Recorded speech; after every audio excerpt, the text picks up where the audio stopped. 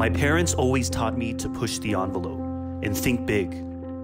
As a director of research that innovates healthcare with AI, that's pretty much my everyday. But when my wife, Sarah, got diagnosed with a brain tumor, I was completely lost. I went from seeing the future to not even knowing what tomorrow would look like.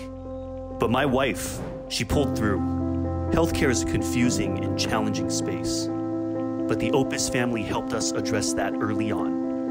Her story inspires me to think even bigger for the health of families everywhere. That's why my team and I are working on COVID-19 now, to optimize AI combination therapies against the virus, so that one day, my colleagues and I know that we did our best in the face of a global pandemic.